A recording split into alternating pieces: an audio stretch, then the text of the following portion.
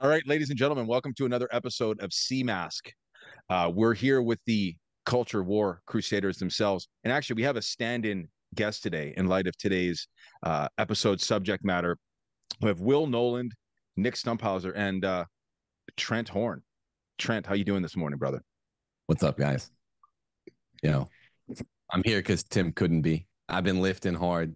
That's why I look so good. And I'm here to defend what I said recently, when I went on attack against Tim and all the other Catholics in Catholicism. I'm going to tell you why I did that. I I just want got to to say, be Trent, open about something, though, guys. Trent, I'm sorry, I don't watch your channel. I don't know what you said. It's all right. I just said anyone that takes Christianity seriously or literally is wrong. I'm basically Jordan Peterson now. So that's what I said. And what I really meant was a lot of the serious Catholics who are I call them fundamentalist Catholics. They're making extrapolations of what scripture and tradition and the magisterium require. by the way, your hair looks fantastic, Trent. Sorry, Will, what Thanks. were you going to say? Thank Oh, you. I was wondering whether the main problem, Trent, with what Tim said had something to do with feminism. Yes, it has to do with feminism, and yes, I'm just upset that Christianity can't coexist with feminism. But I've never admitted that before today. But being here with you guys, I feel safe enough to do so. Oh, it's This is a good. I'm safe glad we space. provided a safe space for you. Yes. Yeah, it's a safe space for sure. Your recent Revenge of the Nerds video that you did that kind of took the Catholic world by storm is we're going to break it down. But I want to start. I wanted to start this off with a question. And so, and this is about Catholic cafeteria Catholic feminism. How can it be that many of these so-called Catholics are feminists? I don't know how to answer that aside from saying that um, you're basically being honest, and women are scary when you make them mad. So that you have to make up arguments out of whole cloth rather than acknowledge the truth because women are too scary. Yeah, totally. And so we wanted to get into breaking down your recent video point by point. I wanted to get the based CMASC panel here to weigh in on some of the points that were mentioned amidst all the rage and straw manning. And I saw it starts with NFP, and there seems to be a kind of division in the Catholic space sphere, if you will, with regards to NFP. So you guys, starting with Will, work our way down. Natural family planning. The church teaches it as licit. Some people think it's illicit. I'd like to hear you guys' thoughts on this.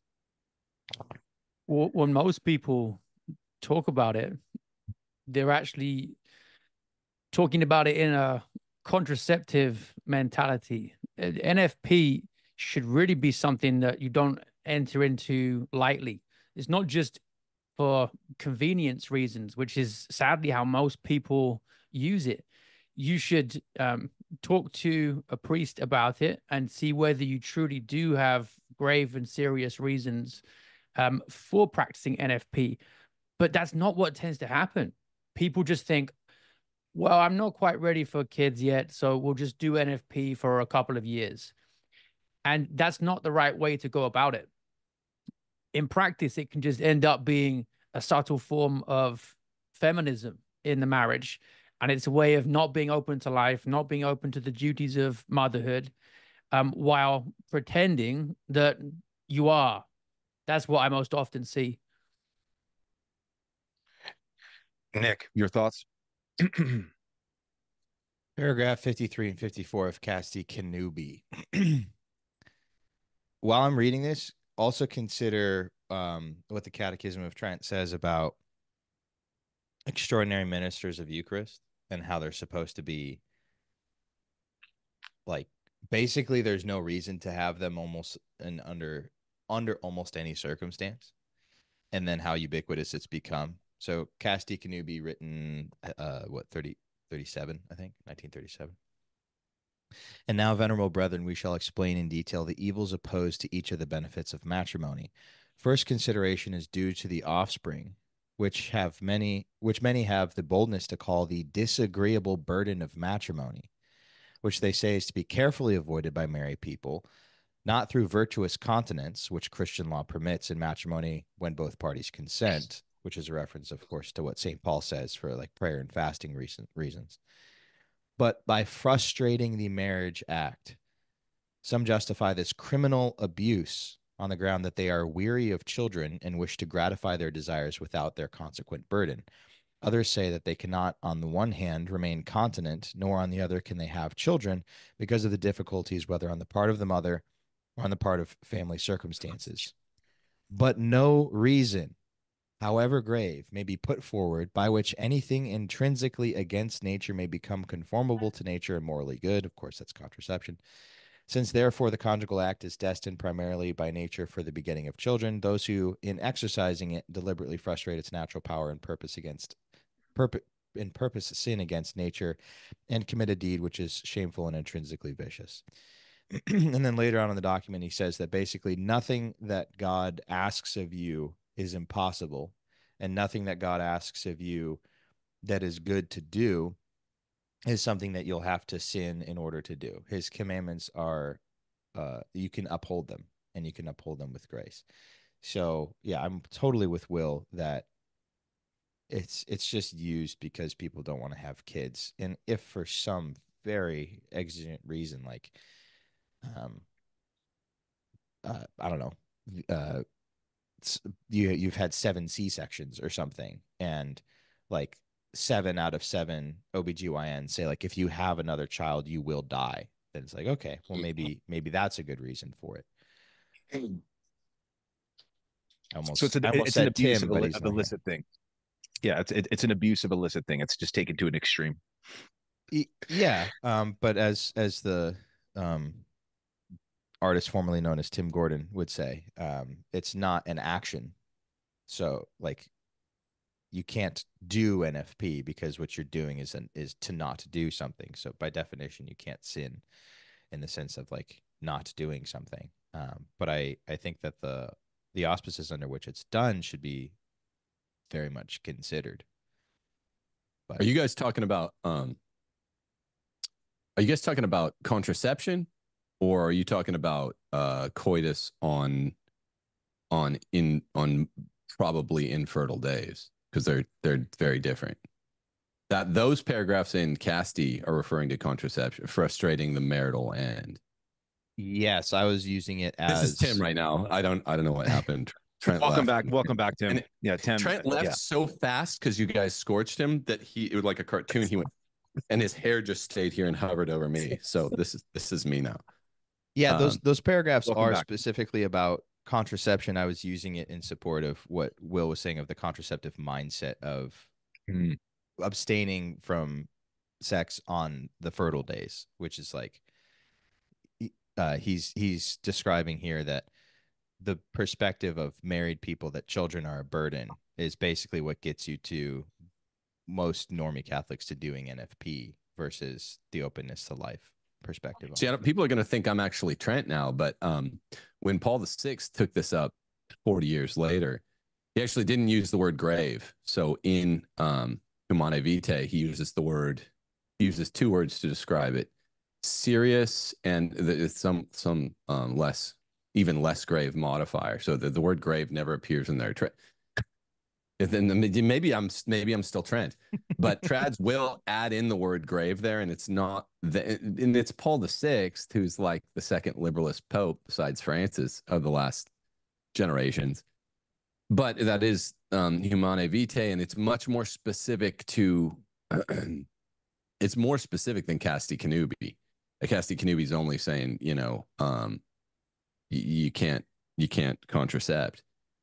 So Humanae Vitae does not say it's only grave reasons because it's the use of something that's inherently illicit. I mean, like the real rules in Roman Catholicism are each act has to be unitive and procreative within marriage.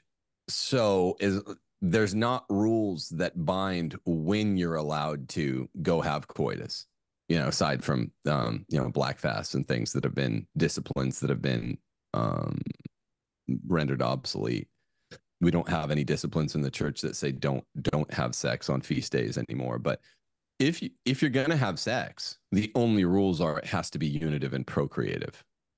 So that's why I always say, like, and Trent's analysis was confused because at first he was saying trads love so-called NFP, and then he meant trads kind of hate it, and they do. Some of them, not all of them, add extra stipulations like when you can use it, and I don't really know what it is. I guess it just means like algebraically isolating the less fertile days of the month. Though there are not any infertile days of the month, by the way, because a woman's cycle can always flip. Um, so that also sort of complicates the analysis. It's a dumb term, natural family planning. If people are algebraically isolating the less fertile days of the month, having unitive procreative sex, then that's not wrong, and it's also not even like contraception, because as long as it's unitive and procreative, it's always open to life. Like the Catholic term is open to life. So I guess I represent a hornier view, no pun intended. This is a horny view, but it works in both senses.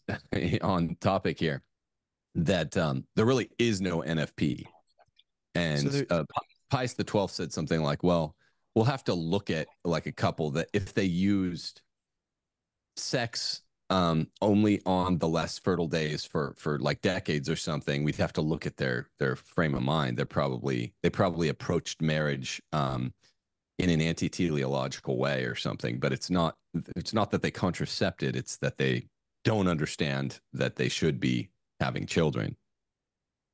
Yeah, that I think that is a good clarifying point there, that there's no such thing as an infertile day. So Right. so the marital act is always open, quote unquote, open to life, but the question of, not to use a very Protestant term, but like heart posture of, okay, but do you have a contracept? Are you open to life? Yes or no? And it's like, well, technically in some ways you are, because the marital act is procreative and there's no non-fertile days. There's no like 0% fertile days. So in some senses you are.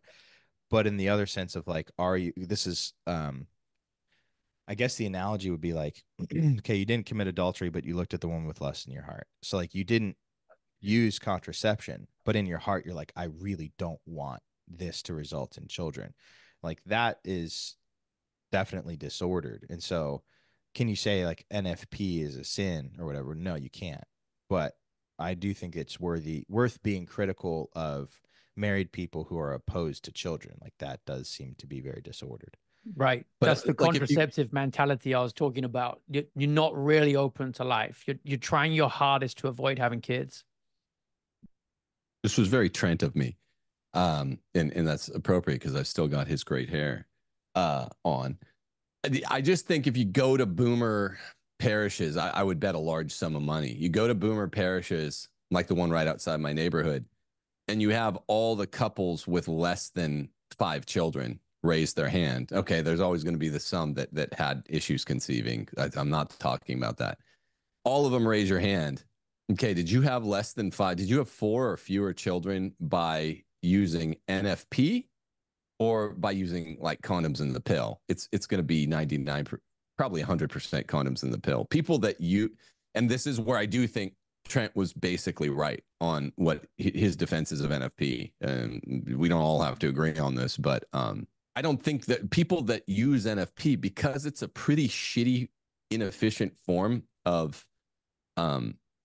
contracepting, you always end up slipping ones past the goalie because you're just kind of like, all right, there are different methods of using it. You always get more and more sloppy, and because you are inherently open to life insofar as you're not using what is a redundant term. Patrick Coffin hates it. Artificial contraception, the real contraception. Those people end up having lots of kids, and I would lay a lot of money on it. So I think it's a false dilemma, and I think, but to be fair to Trent, I think that's what, if he were, had 10 or 15 or maybe 20 more IQ points, he would have put it that way, the way I just did. He would have said it the way I did. I'm just joking, Trent. And I just think he put it badly. But I think that the simple way to say it is there aren't many instances, if any, of people out there that have used NFP for 30 years to only have their 1.7 like WASP amount of children. Whereas if you go into any boomer parish and you start asking people, not that you're going to, but it would be very, very interesting. And I'm very confident what the result would be. Why do you have so few children? It's all going to be, condoms. I mean, boomers just used like artificial contraception. That those numbers are in. And I just don't think, I think this is trads purity spiraling. And I think that's pretty clear to me from all the people I know that use NFP have lots of kids. And they're just like, we're just kind of trying not to have kids right now. But every time we do it, it's unitive and procreative, which I think proves the case. I would say that if so, like in nutrition, if you ever talk to any like nutrition coach, Mike, you can attest to this. The diet that works is the diet that you stick to. Adherence is like the number one characteristic of a successful diet is adherence. And so I think, Tim, to your point, what you're describing is that like NFP is on the whole kind of impossible or very, very hard. You have to be like David Goggins level discipline of like, and somewhat of an OBGYN to like track her temperature and cycle and all these different things to know when she's fertile or not fertile and so on. And I would say that if that 0 to 1% of demographic actually did make it 30 years without having kids via NFP, it's probably because they were so adherent, they were so diligently anti-children. That is something worth looking at, like Pies said. Like, okay, what is going on if they did make such a Swiss cheese method like bulletproof, basically? Like, you have to really hate children if you made NFP work for 30 years. It doesn't correspond to an act.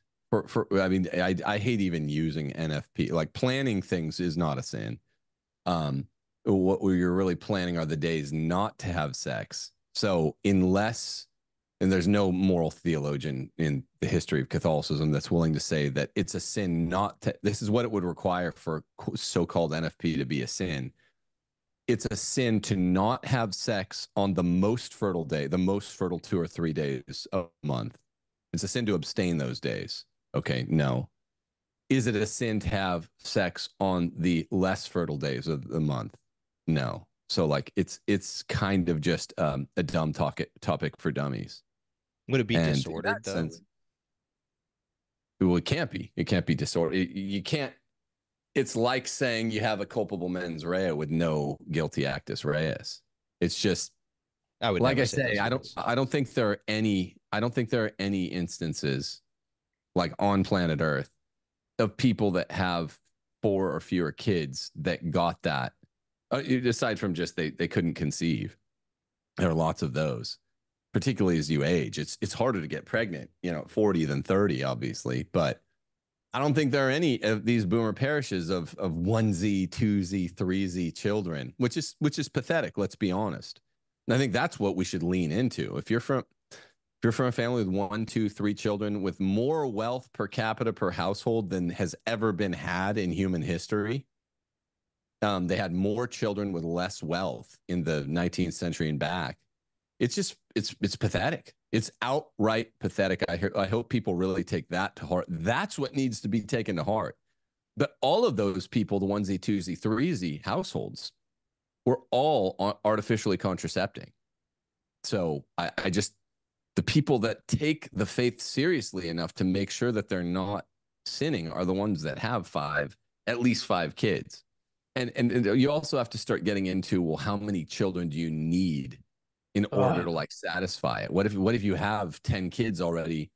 And now all of a sudden it's not 2 kids. You have 5 times as many kids if you have 10 than 2. And now if it were this great, like Martin Luther substituted the word only, our faith alone, trads just made up this word, grave reason. That's not what the encyclical on point says. It says serious or like non-negligible or something, which is a lower standard of review. They just made this term up. Yeah, having 10 kids might not be a grave reason. That means someone's going to lose their life or the salvation. But Yeah, there's a serious economic interest in, if you have 10 kids, you're not just bitching. If you're like, I'm running out of money, I'm running out of rooms in my house and spots in my car. And I mean, like, the real ballers, the real Catholics know this is real. Like, so then when it's like, if you're in an economic strait where you can't buy a new car or a new house, because you have 10 kids, that's a lot more plausible than because you have two, or if you have 20. So, I just think it's a non-issue. There, It's a non-issue. there's some studies on the number of kids that was average before contraception was mainstream, and it's 7. Like most families had 7 kids prior to contraception. So I think there's a lot to what Tim is saying there with 5 and under. Fine, there'll be some people that it's nothing to do with contraception, but the further under 7 you get, the more likely it is to be contraception rather than just NFP. It's a really good point. One thing I was thinking of as well that some people listening will need to hear, guys who are maybe north of 30 looking to get married and thinking that they absolutely must get married to a girl in her early 20s for fertility reasons. Not really. You can look at the studies on this too. If it's a fertility worry, it's 82% of 35 to 39-year-old women conceive within a year, as long as they're having sex twice a week. So 82% of 35 to 39-year-olds. Okay, that's the window at which most guys think that past 35, there's like no chance of kids. Compare that to age 27 to 34. What do you reckon the drop-off is? Have a guess. 27 to 34 versus 35 to 39. What do you guys think? 10%. I'm gonna guess if it's after like 1990, if this study's after 1990, that it's probably closer to like 40%. 86% of 27 to 34-year-olds get pregnant within a year, assuming sex twice a week. 82% of 35 to 39-year-olds. So it's only like a 4% difference from age 27 to 39. So I was way off. I just assumed that the younger generation just like was contracepting more. this is assuming people who are trying to get pregnant, but the point is that Gotcha. you can have someone who's late 30s and their chances of conceiving, this is Tim's point about how easy it is to get pregnant if you're not contracepting, even with NFP, how easy it is to get pregnant. That just persists even into the late 30s because it's what's supposed to happen. And not that you should wait, but women who conceive after the age of 35, their children are on average smarter. I don't buy the higher percentage of birth defects thing. The older you get, maybe that's true, maybe it's not. I haven't looked into that too much, but the IQ does tend to be meaningfully higher post 35 as well. So yeah. So key point, late 20s fertility and then mid 30s fertility, even late 30s fertility, basically the same. Wow. Yeah, that's interesting. My wife turned 35 with our first, and then 37, I think, 36, 37 with our second. So I mean, it wasn't hard. it was actually quite smooth, quite easy. We buy the Doomer red pill stuff, right? Once a woman's past like 25, she's hit the wall. Oh, 21. I think that's 21 is all over. 21. Yeah, it's over. You might as well just quit. Hey, you know, the Muley Ismail, the bloodthirsty Islamic ruler, he had a harem of 500 women. And do you know what age he kicked them out at? 7. 30. It was game over at 30. That was his cutoff point. Who knows? Maybe that was for other reasons than just fertility. But interesting, the stats prove him wrong. If it was kids he was after and he had hundreds of them, he could have just kept them in. Interesting. That's a really good stat. I don't think a lot of people know that. I didn't. I had no idea. It's a white pill. Wild. Will, do you have the drop off for like early 40s? I'm just curious. I'll find it for you. I remember when I was reading through these, the further north you go of 40, the faster it drops off because obviously menopause starts coming in then often. I think there was a drop off as well, not huge, from like early 20s compared to late 20s. So it does go down, right? We're not saying it doesn't go down, but not as fast as you imagine. That's surprising how unfast that is. But you know the key bit here? It's assuming sex at least twice a week. That's what the actual thing that goes wrong is most of the time. Like that's not happening. It's once a month. Yeah. Yeah. Just because dudes need to be in your program, Will. They need coaching. Well, or they need to get rid of weird ideas about sex that the church condemned long ago. That Yeah, too, or which they actually need to, segues perfectly. And sorry, Nick. Sorry, go ahead, man. or they just need to stop watching pornography too. Like All of it. Definitely that. Yeah. So that kind of naturally segues into the second one, which is and actually that was one of the points in the video that I actually agreed with Trent about the NFP. And then hopefully we get to this one, the veiling versus unveiling thing. So it wasn't without its errors, despite, in between it kind of getting a little weird, but purity spiraling. And he managed to clip this video of, I think, Gabby Castillo talking about not going to these certain dances, men and women that weren't married. And, and I think he had a screenshot of a tweet that said from this, I think there was this Thomist guy on Twitter that hand holding and like kissing on the lips, not making out, but kissing on the lips was illicit behavior and shouldn't be allowed until marriage. Now, I'm curious to hear your guys' thoughts. I mean, 3 of us here have daughters. And we'll get to illicit behaviors in dating and then licit or illicit behaviors in marriage. We could do a whole episode series on these alone, but be curious to hear you guys weigh in on this, starting with the illicit behaviors in dating piece. Best advice I've heard from a priest, it was, I think, Father Lacordaire gives this in one of his letters advising young guys a couple of centuries ago, but I think it's still so apt. He says, look, whatever you do in front of witnesses, just keep it to that. And that's a good rule of thumb. Like if her parents were in the room, your parents were in the room, you're in public, go that far, no further. And I think that's a really good guideline. I think there is like a technical cutoff point where the arousal like tips over what's acceptable. But even that, you can't give people a clear-cut answer because hand-holding, perhaps for some people, it might be a real occasion of sin, right? But for others, not. Same with the kiss on the lips. Tim, didn't you mention this a few episodes back? The point at which the arousal tips over into being sinful. Yeah, we might have been talking about, I can't remember if it was on air or off air, about purity spiraling about female dress, where it's like, well, if the standard of review is go through and pull all males for what possibly might be a turn on, which is what a lot of these guys do. I think the same Thomist guy you're talking about, then any kind of sandals are out because the foot fetish is a very common thing. If a guy singing a woman's wrists turns them on, then that's, if one guy anywhere does, then that's out. So I think I made that point. And then so the point about, I think the real money is morose delectation. Like if you're kind of meditating on something that becomes an intentional object of lust, morose delectation in Thomas's terminology, then that's sinful for you. So it in some sense, this is why the church doesn't deign to speak, because like, I don't know, you're probably a sociopath if you get turned on by holding hands, like in a way that's inappropriate. There's also the sense of just sort of power and empowerment and excitement and titillation that goes with holding someone that you're close with, holding their hand.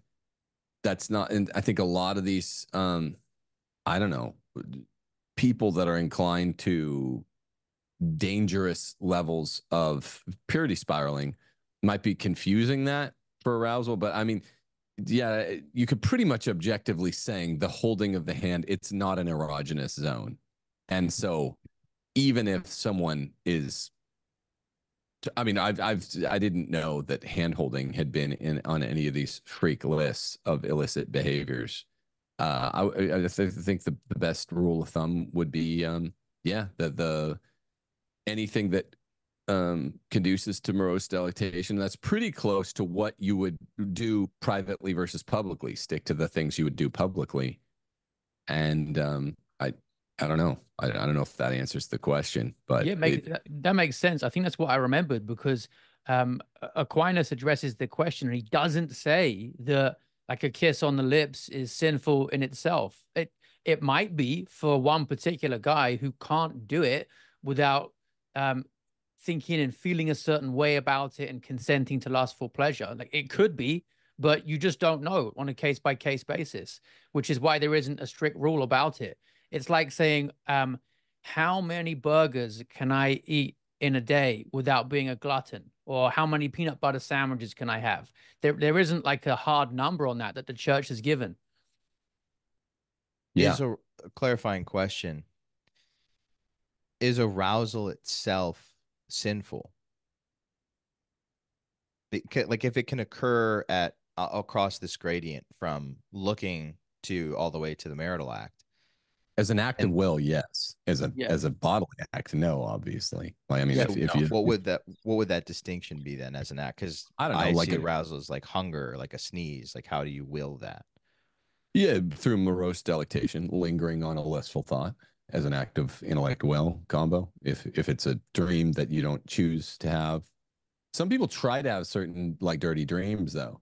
That if it's a dream you don't choose to have, or something gets like thrust into, no pun intended, your field of vision, you can't get out of the way soon enough, but you're trying, then it's as a bodily act. No, of course it's not sinful. As a voluntary act, an act of the will, that is, then of course it's sinful, because then it becomes morose delectation, intentionally lingering on something that is generative of lust. I would just say this. I mean, how could these people are, it's getting clarified. They are Gnostic kind of body haters. If you think there's something inherently sinful about using the lips for one of their secondary ends, like kissing, then you're just not Catholic, and you are not square with the Aristotelian function argument. Because if two people, kiss, whether on the lips, like a peck, as a sign of affection, the way even Europeans do, or on the side of the face, or on the forehead, that's just one of the secondary ends of lips. Their primary end is speech and gustation. Secondary end is a totally valid secondary end, one of the primary secondary ends of human lips. If it doesn't produce lust, then it's as sinful to kiss someone on the lips in a non-lustful way as a sign of affection, like a hug. Is literally as much a natural use of the lips as eating or whistling. Whistling, then whistling would have to be bad, to use that example. There's nothing inherently bad in the act. These are just people that don't understand natural philosophy or Aristotelian philosophy and the function argument. One time I was putting a picture up on the wall and I held a nail in between my lips. Yeah. Did you confess that? I wasn't sure whether I should or I shouldn't, Tim. You definitely should. I mean, I can't have on my Trent wig while I say this, but if I don't know who Gabby Castillo is. People were saying Trent went after Gabby and Tim. But then, yeah, like you have to put on, was it the Gabby Castillo wig, and say, yes, that's sinful to hold a, if it's not morose delectation, then tell me what sin it is. See, there always has to be an actus reus, and these people just don't know that. You can't just be a sin just because it involved your lip in non-eating or non speech. There are secondary ends, and if you're holding the nail in your lip as you're hanging a picture, yeah, that's a secondary end. Secondary ends are not inherently sinful unless they contradict the primary end. And then I've heard them try to say, well, they contradict the primary end because of opportunity cost. You can't be eating or speaking when you're, that's not what we mean by contradict. We mean conceptually contradict, which is to say the Platonic principle that you can't explicate a false logoin. And you can't explicate a false logoin because it's like, show me a unicorn. Well, it doesn't exist. You can't explicate a false logoin. So to contradict the purpose of something means, by a second purpose of a first purpose, this literally just means contraception contradicts conceptually the purpose. Doing a secondary end instead of a primary end temporarily is not a contradiction. I don't know. It's probably We've agreed with Trent on 2 out of 2. We should get to the disagreeing so I can use my Jufro wig more scathing. I think it'll be a 3 out of the 6 points that we have here. So again, not without its and this is another question I get from a lot of guys. And I think you guys spelled this out really nicely. It's like the difference between the appreciation of beauty and lust. It's like if you a woman happens to be walking by and you notice and you're like, you just, okay, she's beautiful, and you move on with your day. Yeah, like there is nothing wrong with that. It's the secondary look, the morose delectation, like you just said, the pondering upon and entertaining the thoughts of lust, that when it crosses that line. Would you guys agree with that? Like it's pretty simple. But I know as a scrupulous guy myself, some guys just get all caught up in this. Yeah, when it's I was actually about to pretty. say, it's not simple. Not simple if you have scrupulosity. I'll spend the rest of today researching morose delectation. That's why Nick's quiet. He's just clammy and anxious right now. AJ go to confession. AJ Barker, friend of the Sea Mask show, had a great bit of advice for guys about this, and he said, so you see a beautiful woman, best thing you can do is just say a quick prayer to God and say, Lord, thank you for her beauty, the beauty of all women, your creation, and I pray that she stays faithful to her vow, like whatever it might be. Maybe she's married, you don't know. Maybe she's single and she's trying to stay celibate till marriage, whatever it is. Just say that. And then it benefits you spiritually, it also benefits her spiritually, and it's the best way to move on from it. No need to pretend that she isn't beautiful. Yeah, you don't have to do the she's like a 1. I mean, like God doesn't require that we lie. It's just no homo. It should sound kind of just like, have you ever just seen like a really handsome man? I don't know, maybe he's got amazing hair and you're like, wow, Trent really got his act together. He looks amazing. It's just an objective intellectual thing where you're like, that's a handsome man there with that Jufro. And you're no homo, but you're just acknowledging like that guy is really kind of like when Jimmy Garoppolo came into the league, the NFL, Jimmy G, and everyone was just like, that's the handsomest man that's ever played in the NFL. That didn't mean that you're lusting after him. Certainly not. You're just like, he's probably going to suck at quarterback because he's just too handsome. And he did, and he was. And he's basically not in the league anymore. But Jimmy G, whatever. That's objectively a handsome man. Sean Connery, all the old 90s Sean Connery no homo jokes. He's just a handsome man. And that's basically what it is when you're acknowledging a woman's beauty, even though there's the danger of morose delectation. If you're a straight man with a beautiful woman, you just have to throw an AJ Barker stop block in the way. It's beautifully said. So we're going to get to the disagreement here in a second. Beautiful. So let's just quickly touch on this. I want to hear your thoughts. Illicit sexual behaviors in marriage, because the purity spiraling here gets absolutely insane. Because there's one thing, it says one thing in the Catechism, or Love and Responsibility by JP2, and then these trads say this other thing, and they hate sex, they hate the body, and I think that's antithetical to God's design of sex.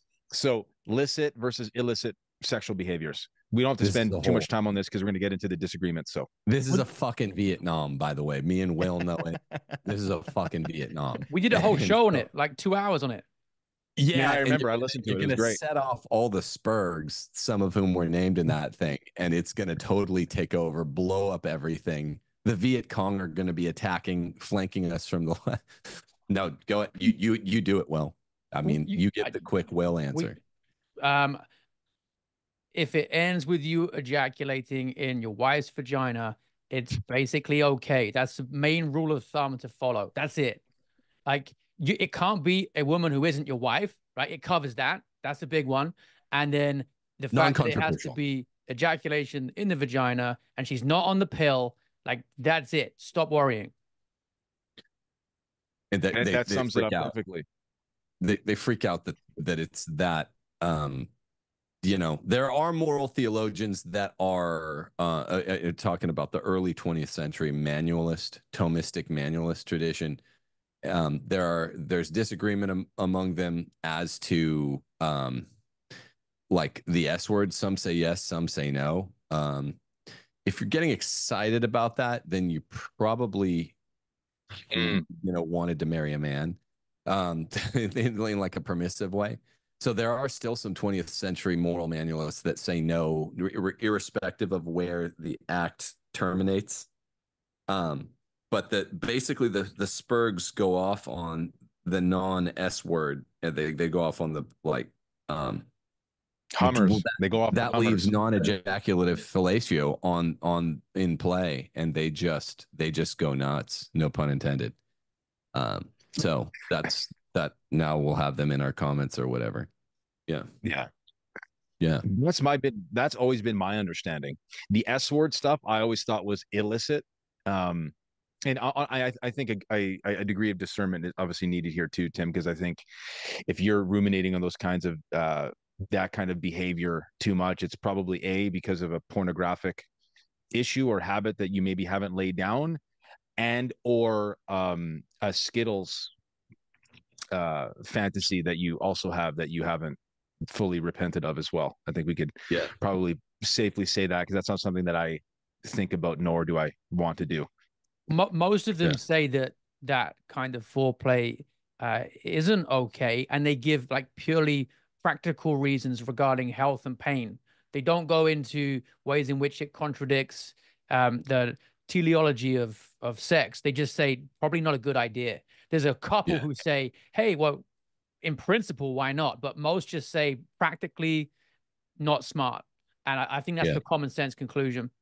That's what I agree. Dr. Edward Fazer says. That's what Dr. Janet Smith at a seminary professor says. They're like, look, I'm not speaking on my own behalf, but theoretically, it's just not categorically precluded the way people assume it is. But it's gross, and there's practically no way to ever do it where it's not bodily harmful.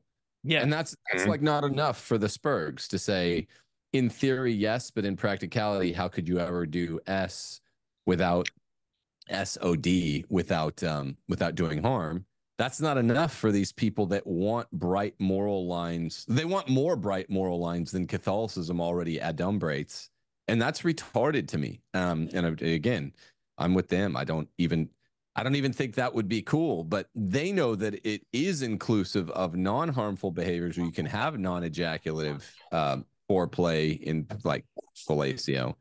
And they just, I don't know why, they just go, that just makes them really mad. And it's because part of the reason why, to tell the full story, is because there are earlier moral theologians, earlier in the tradition, never in the magisterium, but in the moral theologian tradition, private moral theologian tradition, like Alphonsus Liguori, that are very stringent on this. Even Thomas is very stringent on this. And so they say, well, that's practically like the magisterium. The moral manualists of the early 20th century are not. So it is kind of what Trent said. They're sort of making up their own rules. The church has deigned against being very specific on what's good or bad marital sex, aside from the unitive and procreative thing. And or their wives just don't want to do it to them, so they're mad. They're mad, so they're going to stay mad. And they don't want to do it to their wives because they think their women's bodies are icky. That's right. Yeah. That's so true. Okay, so on to the disagreements. And I know, Tim, you've talked about this to death. We talked about this to death. But like, just to spell it out, what the Catechism actually says about women working outside the home. This is where the disagreements start to pour in. Permission to leave the house. Gone. It's me now. I managed to get around my appointment. I'm here. So it's good to have you back, Tim. Thank you. So there's all this hoopla, and that's where you guys were like going back and forth in your debate. Women working outside the home. What does it actually say? I mean, I get as definitive as we can get here about how the Catechism spells this out. Women working outside the home. Well, in his video, his 12-minute video, J-Froze, he said that because the Catechism says, see if this follows, women are not allowed, or they're supposed to love to stay home. They're only allowed to go abroad, go outside, outdoors, with grave necessity. This is delimitative of pretty much all activities outside, out of the home. They really need to be in the home maximally, because it doesn't stipulate the many, many things that they're precluded from doing out of doors. Somehow it's like a double inverse, and this means that they can do the worst thing that they could do out of doors, that the tradition had been very clear about. Sirach says, they should never be working. It just makes no sense. And then, I mean, you go through even Pius hold on, let me find it. There's just so much clarity, even in the 20th century, on, okay, yes, because when the catechism made this stipulation, no women were trying to work in like the 1500s. They were just saying women should really probably not even do a lot of errands around town without their husbands. And that's before they even had automobiles. I yesterday in my show, I had women, I had, what's her face? Pat, the SNL comedian who kind of hate follows me and Steph, in the comments saying, oh, now Tim admitted it. Tim finally admitted it. He doesn't think women should drive. I was like, I wasn't trying to sit on that. I just don't want everyone to die. And women are inherently awful drivers. So it's odd. I literally am just afraid when I hear there's a woman on the road, and Steph's an awful driver and gets in accidents like most women, at any time she's driving. So the bigger point is, yes, women aren't supposed to be going around. That's in the 1500s, before they could drive and before any women were trying to work. Once the communists and other subversives started trying to get them to work with intentional adumbrated motive of splitting up the family and getting them hooked on two incomes. At 85% of all marital infidelity happens in the workplace, et cetera, et cetera, et cetera, getting women away from their children, hearth and home. Well, that's just obvious, right? That's just obvious. That didn't even happen until the 20th century. And yet, so that would be the worst instance of why a woman would leave her home. Sorry if I'm sort of beleaguering it. But let me read. This is Benedict 15. With religion's decline, cultured women have lost their sense of shame along with their piety. Many, in order to take up tasks ill-befitting their sex, took to imitating men. Sounds just gender dysphoric, no? Others abandoned the duties of wives for which they were formed to be cast in the current of life. Then we have the very next Pope, Pius XI, saying he's talking about wifely work outside the home is the debasing of the womanly character and the dignity of motherhood of the whole family, as a result of which the husband suffers the loss of his wife, the kids of their mother, the home and family of an ever-watchful guardian. This false liberty and unnatural equality with the husband is to the detriment of the woman herself. For if the woman descends from her regal throne, he means by going into the workplace, she will soon be reduced to the old state of slavery and become, as among the pagans, a mere instrument of man. Think of the Me Too movement. Think of all the women that get sexually harassed in the workplace. Think of how much they destroyed the workplace environment. Finally, he says to abuse the year, this is still Pius XI, to abuse the years of childhood and limited strength of women is grossly wrong. He means through work or having them out of the home. Mothers should work in the home or its immediate vicinity. He's just saying women can help their farmer husbands in the curtilage. It is an intolerable abuse. This is the funny part. Trent says this. It is an intolerable abuse to be abolished at all cost, at whatever cost, for mothers to be forced to engage in gainful occupations outside the home. And he talks about how communism put women in the workplace to get women away from kids. Okay, here's Pius XII. I can't skip this one. Has woman's position been thereby improved? He's talking about the women that went into the workplace, like the riveters in World War II. Equality of rights with man brought her abandonment of home, where she reigned queen. Second time we hear that. She's queen at home, basically a sex slave outside of home. And her subjection to the same work strain and hours, entailing depreciation of her true dignity and the solid foundation of her rights, her feminine role. We see a woman who, in order to augment her husband's earnings, betakes herself to a factory, leaving her house abandoned during her absence. The house, untidy and small perhaps before, becomes even more miserable for her lack of care. This is just really, really clear. By the way, the only reason it comes up in the 20th century is that reason I said before. Women have already been essentially banned from leaving the home except for grave necessity. I see women that are married women that are too obsessed with like making errand runs. And I think, this doesn't look like you love to stay home and beautify it. Well, okay, the worst thing you can do didn't even come up till the 20th century. No one had even thought of this yet. until the late 19th century put women in the workplace. That's why you have all the popes denying it right away. Trent's crazy to try to make this argument. I'll add the following point. I don't want to belabor it, but he and Laura Horn tell a personal tale. It's a cautionary tale about when she was in the workplace. She got out because she was becoming too interpersonally intimate with a male coworker, developing too close a friendship that caused a problem. Okay, this is something they say publicly. I don't want to mock or be flippant about the story, but it's so odd to me to tell that story and to say, so it's really dangerous. 85% of all marital infidelity happens in the workplace. It doesn't work out. But yeah, that Tim Gordon's a bad guy because he's saying that all women should avoid this. Well, categorically, it's the worst and the most likely occasion of marital infidelity. You told your story and you're saying, so it didn't work for us, but other people, yeah, go play with that dynamite. Go play with that poison. Sorry to take so long. Wow. It's indefensible. There's a really quick Ripperger argument as well regarding this, which is that children have a natural law right to be raised by their mothers, morally formed by their mothers. And that's violated when the wife is working outside the home. Yeah. Vatican II says this too. The kids, this is in Gaudium et Spes, the kids, especially the younger ones, need the care of their mother at home. This domestic role must be safely preserved. But here you get the fruity language through though the legitimate social progress of women should not be underrated. That's gay.